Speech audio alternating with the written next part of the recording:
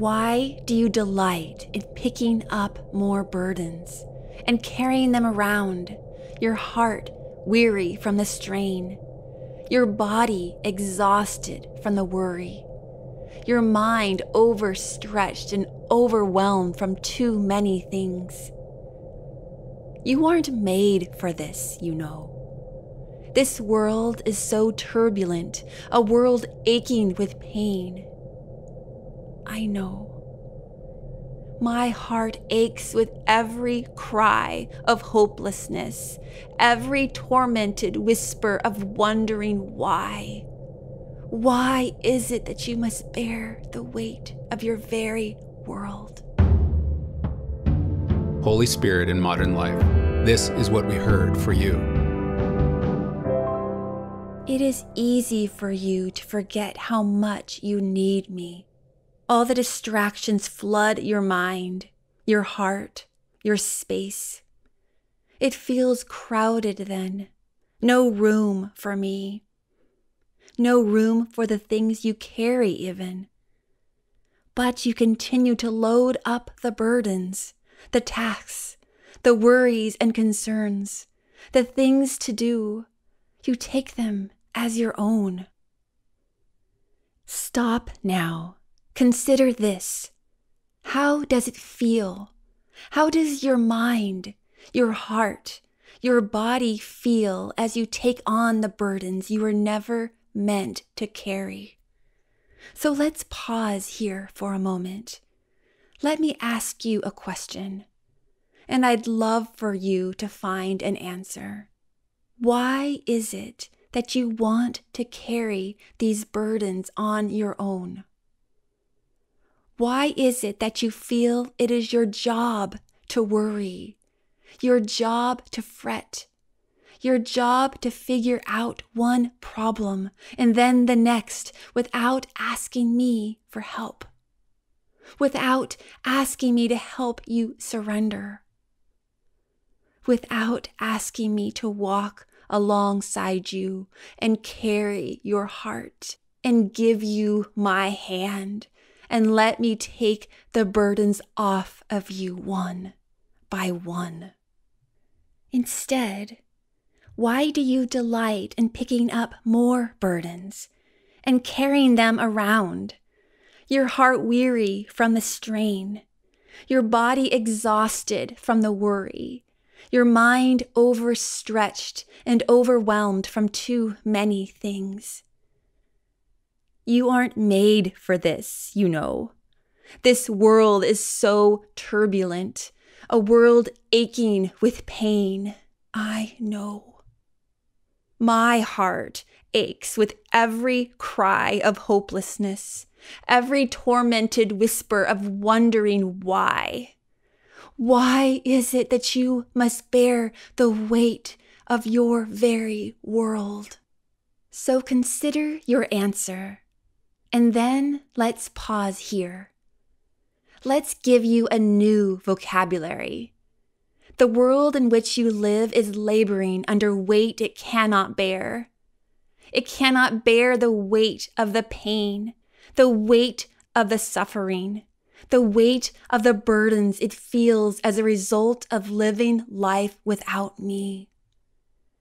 And that is why this world is mine. You are the steward of it, yes, but I do not give it to you to steward on your own. What kind of father would I be to give you a gift that gives you more pain than hope? What kind of father would I be to give you a gift you are not able to take care of and enjoy and find joy in having? I give you the gift of this world and the gift of making decisions as you live in it, because I am here, your helper, available at all times, in all ways, to take each and every burden off of you and to walk with you as you confront challenges and obstacles to freedom, hope, joy, light, good things. I am your good thing. I am your navigator. I am your shepherd. I am your weight carrier. I am your good Father who gives only good gifts. And so when you feel inclined to pick up that problem and make it your own, give it right back to me. Let me walk with you. Let me help you know what step to take.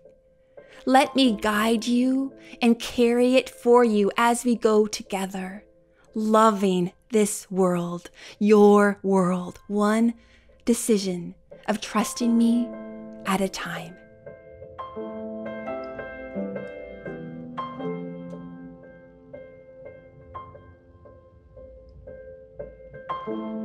We hear from Holy Spirit that it's not our job to worry, that it's not our part to play, not our role in the world and in God's kingdom to fret and stress about everything. And so all those things we worry about, having enough money, having enough security, being a good parent, fighting our addictions, releasing our idols, fighting illness and disease, eradicating evil and suffering, healing the environment, ending war. These things become like weights chained around our ankles. Because while it might be that we're meant to work towards some of these things, we are never meant to carry anxiety about their outcomes. We aren't built by God to carry those kinds of burdens. And we're not able to, actually. Not without adverse consequences. But we try to, don't we? We pick them up all the time, making ourselves prisoners. Feeling like every care, every anxiety is our responsibility. We convince ourselves in a strange way that it's all good. It feels like duty. I mean, we tell ourselves that the only responsible course is to sweat every problem, to worry about finding solutions to everything, to fret to fix every situation. Situations that without us and our efforts would clearly get out of control.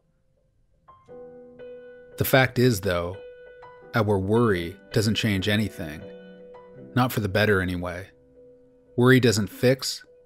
Worry doesn't heal. Worry doesn't solve. It just makes us weary, frustrated, overwhelmed, maybe even sick. Ironically, we try to carry the burdens of the world in order to regain control, as a way to try to limit our pain and fear. But when we shoulder burdens that are not ours to carry, that are too heavy for us to carry as mere men and women, our pain and fear just increase. So what do? Well, in the message we just heard, Holy Spirit said this: when you feel inclined to pick up a problem and make it your own, give it right back to me. He says that he is our navigator, our shepherd, our weight carrier. He asks us to walk with him, and that he will tell us the steps to take. He asks us to let him guide us, as he carries all of these burdens. So what do? We simply give our worry to him. We release it to the one who is built to carry it. So here's what I've learned through it all, wrote King David in Psalm 55, quote, "Leave all your cares and anxieties at the feet of the Lord, and measureless grace will strengthen you."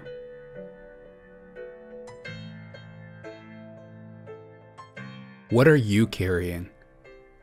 What's become too heavy?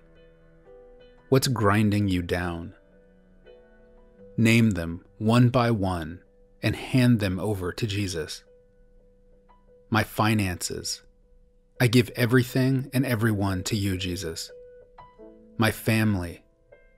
I give everything and everyone to you, Jesus. My health. I give everything and everyone to you, Jesus. My job.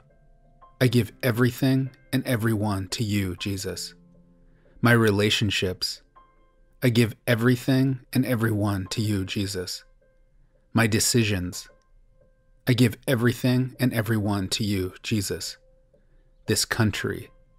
I give everything and everyone to you, Jesus. This world. I give everything and everyone to you, Jesus. Anything else? Anyone else? Give everything and everyone to Jesus. I suggest doing this at least once a day. Several times a day is even better. John Eldredge wrote, quote, "If you want to make room in your soul for God, you have to let go of all the things that are currently filling your soul. You might be surprised by how much is filling your soul. So we give it all back to Him. We give everyone and everything back to Jesus." Unquote. Trust Him with your circumstances. Trust Jesus with your problems. Trust Him with you. Trust Jesus with the world.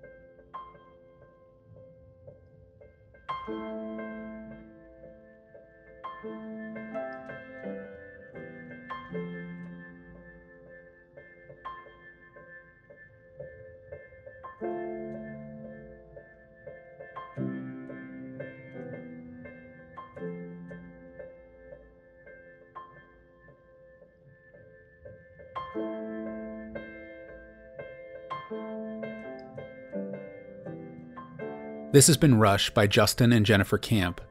Music by Igor Khabarov. Production by Frank Montenegro.